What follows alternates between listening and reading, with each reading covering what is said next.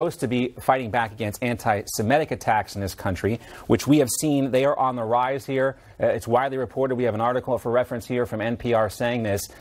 We know what this is really all about, right, Mort? But, I'm confused. The Democratic Party has long been a bastion for Jewish Americans here. I don't know how Jewish Americans still support the Democratic Party when they seem so interested in, elevating someone like Ilhan Omar. Her record of anti-Semitism is pretty obvious. Ilhan Omar has called Israel evil, supports boycotting Israel, but condemns the U.S. boycotting Venezuela, Iran, or Cuba.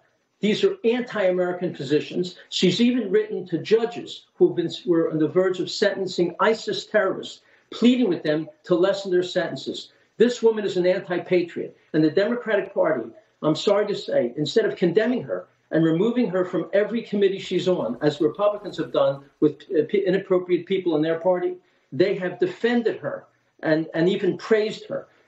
She condemns aid to Israel, but doesn't say a word about aid to Egypt, Jordan, or Pakistan, Muslim countries.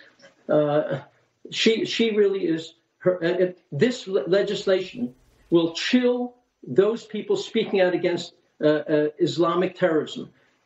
Remember, of all hate crimes, 60% of them are against Jews, 13% are against Muslims.